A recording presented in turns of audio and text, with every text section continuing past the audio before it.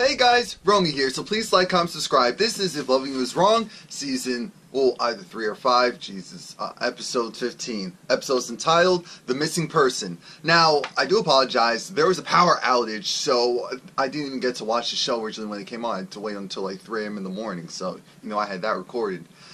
It starts off with Randall.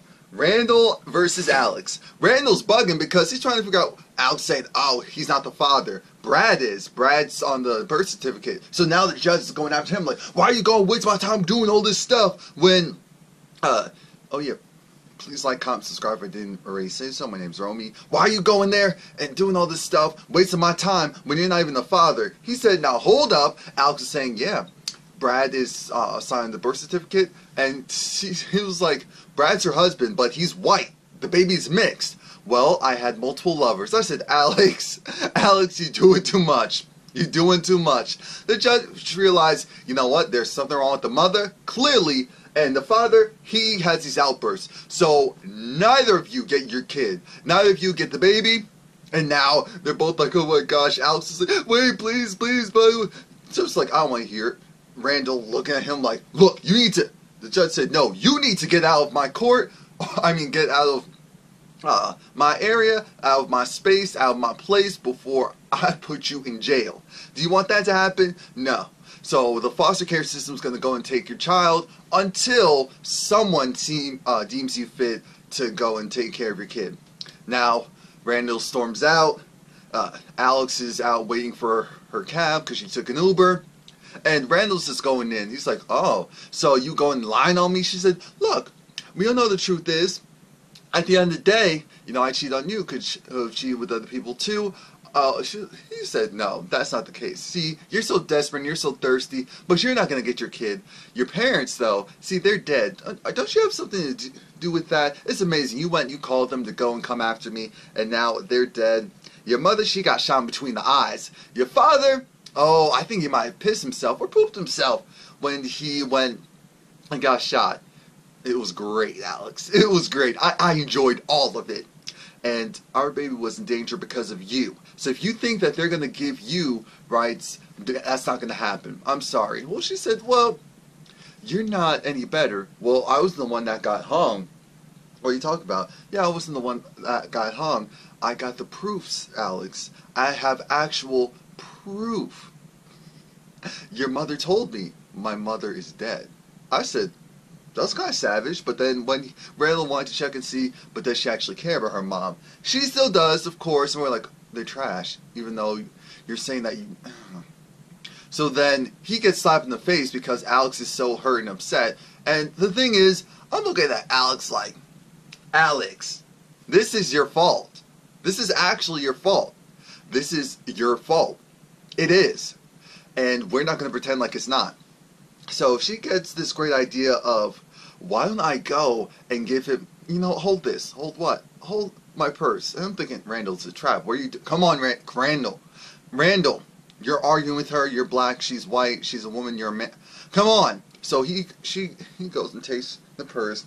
Then she's like, help, help, help, help. Please, please. Somebody, he took my purse. He took my purse. Randall said, of course you, having those racist parents of yours, would think to come up with this scam. I said, Alex, this is funny, but this is sad.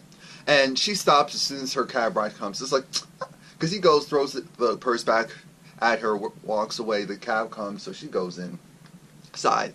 Kelly, she's pacing around her house. Then she hears someone say, knock, knock, knock. Kelly, open the door. And it's like, who is it? Diana. Who? Diana. Oh yeah, I'm so sorry. She opens the door. Then Diana was over it because she's trying to figure out, girl, why don't you go and open the door? Oh, this is a nice house, isn't it? Yes, it is. Oh, did you take the money that my son gave you to go and, what do you call it?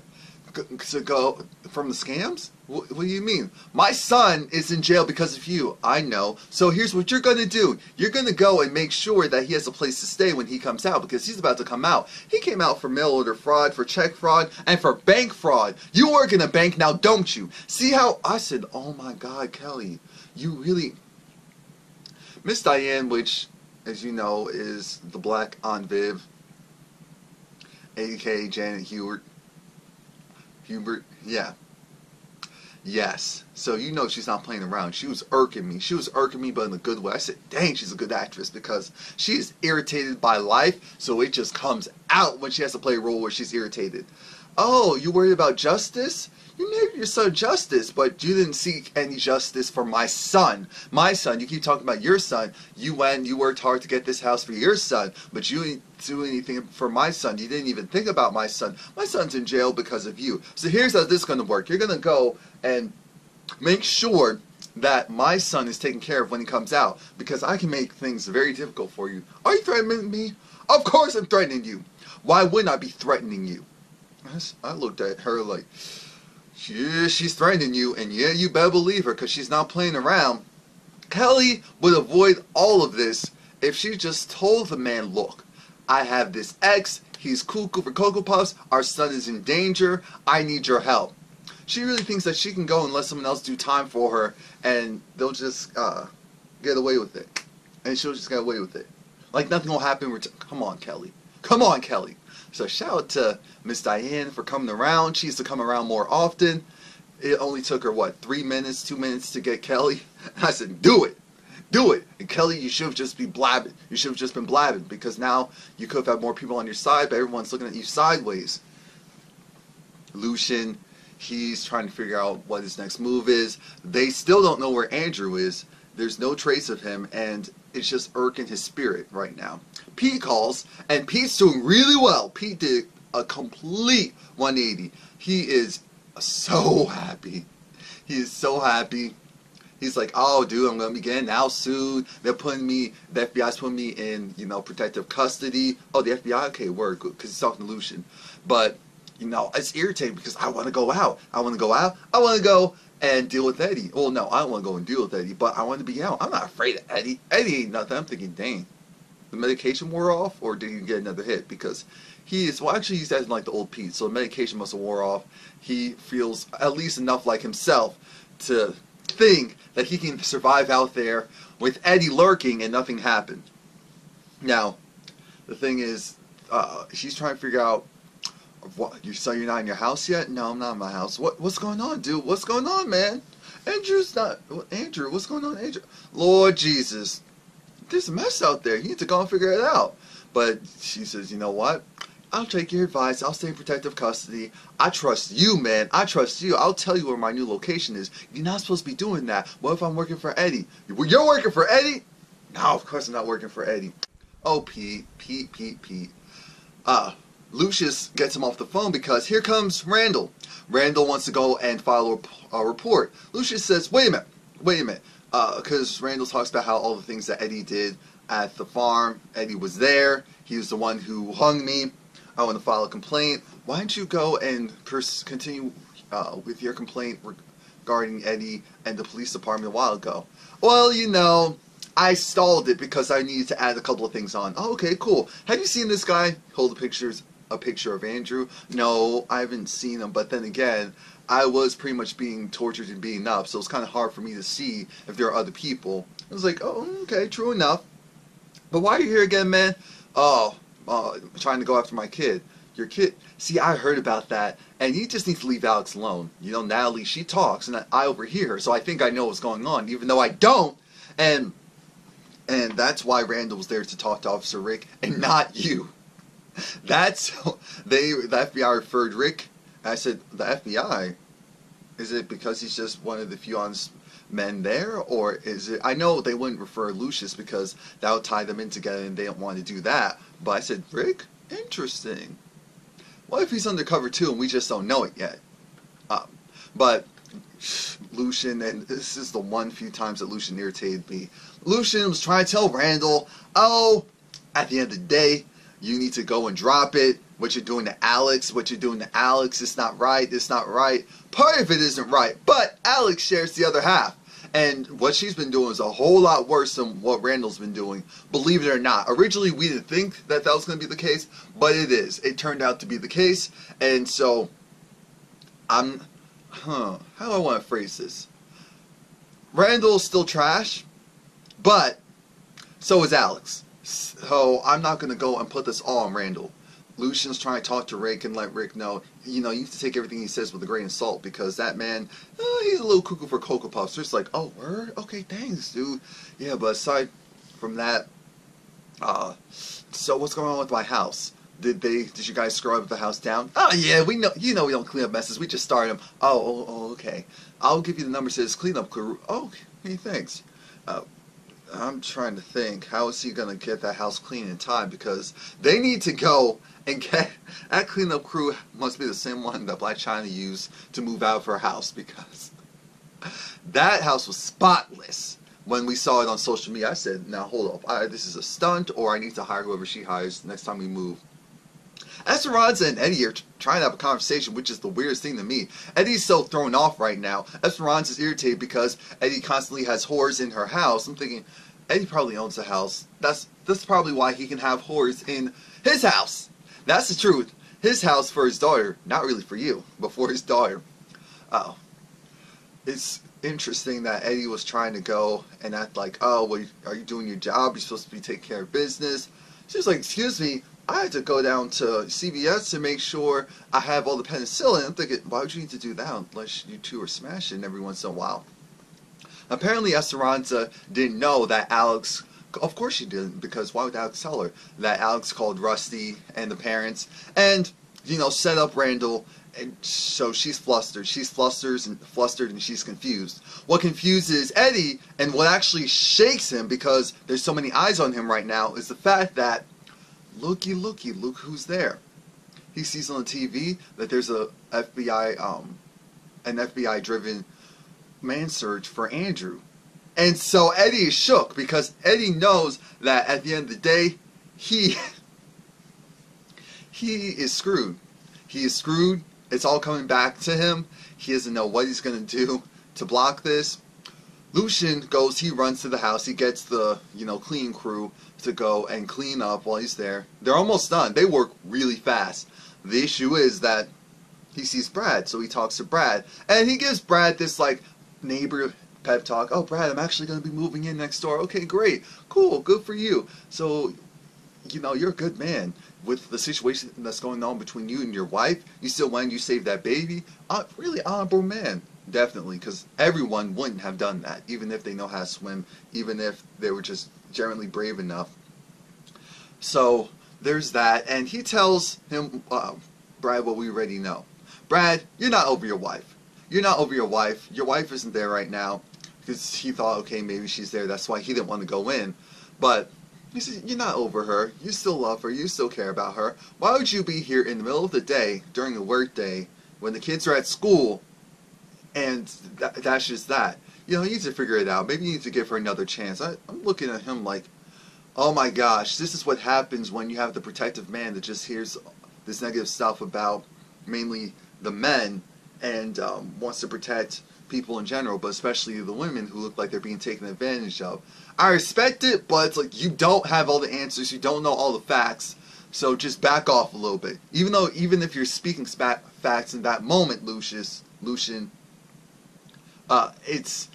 you just back off a little bit. Now he sees that the moving truck comes in at the same time, so he's trying to stop them from going inside because the cleaning crew is not fully done. He's like, hold up. Natalie's there. Joey's awake. The swelling finally went down for the most part. I said, they did a good job with the swelling. Thank God someone actually did the research to say, okay, during this time period, this is when the swelling will go down. During that time period, this is when the swelling will go down. Kelly comes and she brings flowers. Joey's like, wait, I'm not dead yet. Why are you bringing me flowers? I was like, come on, silly. This is just get well flowers. Oh, okay. The two of them want to talk about something. And Natalie instantly notices that something's wrong with Kelly, so she wants to go speak to her. Joey's just like, yeah, I'll take it outside. I need to get me some sleep. I need to get my, what was it? Not get well sleep. What did he say? His rest in peace sleep. I said, Lord Jesus, Joey. Of course you would say something like that. So Kelly tells Natalie that, girl, Ramsey's dead. Where did he die? Oh, don't worry about that right now. Do you have any leads? No, but they're doing a formal investigation because they don't know what happened. They just know that it's really serious he was just dead. It's like, oh, well, I know, I'm sorry, I know you really liked him. Yeah, really did. What's going on with you, Joe? Well, I guess he's gonna be fine. Well, he'll get released soon enough. But no, I know there's something else wrong with you. What's going on? What's going on, girl? Well, just tell me. I'm not stupid. What's going on? All right. You remember Travis, right? Yeah, Travis. He's going and he's stalking me. What do you mean he's stalking you? Yeah, cause he asked, have you ever been in an abusive relationship? He said, a what? What is that? Who's abusing you, girl? No, it's not. Who? What? Tell me. It's Travis. What? Little church boy Travis? Yeah, he's crazy. He's been stalking me. He's been threatening me and my son. So what have you done about it? Well, I went to go and try to get a restraining order, but I had to get the meeting rescheduled. What, girl? No, look. You need to go and get you a gun. That's what you need to do. I said, what? A gun? What do you know about having a gun? Look, I don't have the gun, but Lucian has the gun, and he puts it in the gun safe. So, you know I have access to that. You need to go and get you a gun to protect you and yours, because this whole thing of, oh, I don't want to have a gun, I want to protect myself. You crazy? Well, I don't want to have that on my person. I don't want to have that in my house. Have my son. Your son's in danger because this man is stalking you. What is wrong? So aside from you getting the gun, because I know I have this friend, she works at the NRA, and so she'll go, she does all the gun shows. She'll go and get you a gun. She'll go and get you a quick little permit, get you that gun, and you'll be good. It's like, oh, well, I'm going to do this for you because you need to do something. Well, I'll go into the law office. That's cute, but let's be real. I'm going to get you that gun. I'm thinking, wow, thank you for finally telling someone. Now, the thing is, I wonder how long it's going to take before that information gets back to Lucian. Well, because Lucian already knows to a certain degree, but when Kelly said that Ramsey is dead, I was like, what, you're gonna... I feel like she almost actually slipped and then called herself and was just like, oh yeah, don't worry about where it is. Kelly! Alex is at home. She's bugging out. She hasn't been answering her calls. Esperanza's like, yo, I tried to call you. Oh, I'm so sorry. I didn't know that you were coming. Yeah, well, I tried to call you. You didn't pick up. So you have a lot of missed calls. What's going on? Oh, it's not much. Oh, okay, so here's how this works. I know that you called your parents, Alex. What do you mean? I know that you called your parents. Well, where's the baby, Alex? The baby is still well. Oh, so where's upstairs? No. Where is the baby? Where is your baby? Esperanza irked me this entire scene. Even if she was partially right, she still irked me. And this is where we find out that, okay, the baby's still in protective custody. What happened? Randall's trying to come after me for, full custody. It's like, oh, what? That's crazy. Yeah, he's still terrible. Well, Alex, you did call the parents on him. Look, Alex, whether you wanted them to kill him or wanted them to take him away, you called the parents. What are you talking about? Why are you saying that stuff about me? Alex, I'm not stupid. I actually did my research. I looked. Here's pictures of you when you were going through Easy Pass. Here's pictures of you when you were running red lights. Here's your phone calls to your parents, to and from your parents. And we know you were there. We know that you went to go see your parents. And the timing of it is really eerie. It's like, why are you doing this to me? Duh, to help you. Because I'm the only person that's going to help you right now. They're going to go in there and do an investigation. Because this is a legal problem, legal issue. Multiple people's lives are endangered, including an infant. So they're going to take this extremely seriously. They're going to go and question you. Here's what you need to do since you're trying to act so dumb and trying to act like you weren't involved with it, because you were. You're going to say, yes, you did go see your parents. Make up some excuse. I don't care what excuse it is. Make up some excuse so that at the end of the day, you can have a solid alibi, and make sure you stick to the script. I don't care about all this whining. I don't care about all this hoo-ha-ha. If you ever want to see your child again, if you don't want to go to jail and lose your kids, which you can do because of what you did, then I'm going to go and then you need to go and do this. Because mind you, Alex still wasn't believing her. Esperanza took out that paperwork, and then Alex is like, oh, okay, so you know. Yes, I know. I'm not stupid. I'm not stuck on stupid. There are a lot of commercials tonight. I said, now, wait a minute. This is going. But shout out to Esperanza. Even though she irked me the whole time she was doing it, she was still helping out Alex. But it's crazy. Alex is really trying to pin it on Randall. even though it was only partially his fault. You still slept with him, you still laid down with him. You need to go and also lawyer up, like really lawyer up, scrounge some money together, lawyer up. So Alex is like, okay, thank you, I know you're just trying to help me out. Yeah, absolutely, because there's missing cops that you need to be aware of. Did you hear of a shootout when you were there? No, I'm not sure. Oh my god, because Randall even told Lucian that Alex pulled a gun on him. Oh, this is gonna be good. But Kelly, you know, she hears back from the lawyer's office, and I almost feel like the lawyers are in cahoots with Travis, because I don't get why they keep canceling on her, why they keep rescheduling. I said, Kelly, they're not the only lawyer office. What are you doing? You need to hire someone else then. There are multiple lawyers. All those people in your area, there are multiple lawyers. Stop it. So she gets off the phone with them because they're saying, oh, call back tomorrow. Maybe we can reschedule something tomorrow. Maybe during lunch. Well, normally it's after 4. It's like, no, I need to do it during my lunch break. Well, you know, they're giving her these a million excuses, and that's why I figured, Kelly, something's not right. Are they in cahoots with Travis? Because at this point, I wouldn't put it past anyone. Kelly's, I don't know, assistant or just coworker, you know, told Kelly, yeah, you got a phone call. You realize that, right? Yeah. It was Justin's. What? Yeah, what happened?